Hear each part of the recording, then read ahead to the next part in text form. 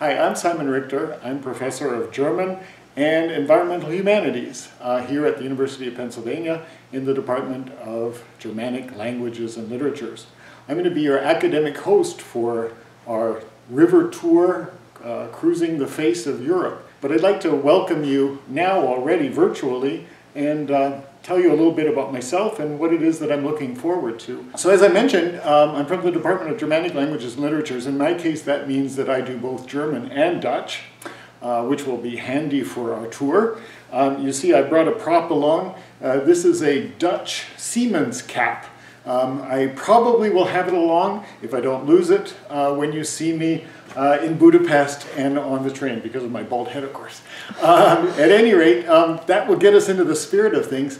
I am so looking forward to this trip. It is incredible to imagine our being together on a boat for 2 weeks, traveling two legendary rivers, the Danube and also the Rhine.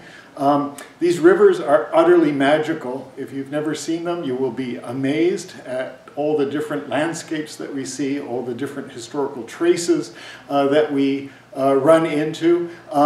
Rivers are incredible because they're sort of timeless, they're historical, they're very contemporary and fresh, all of those things at one and the same time. These are rivers that have been traveled for thousands of years. In fact, beyond our memory. They were important in Roman history, so way, way, way back then, and they're just as important now too. They're borders in some cases, they're means of transportation, and they're also cultural landscapes for us. So I'm extremely excited about that. We'll be traveling through various countries. We'll encounter different cultures, different languages. I think that will be quite exciting too.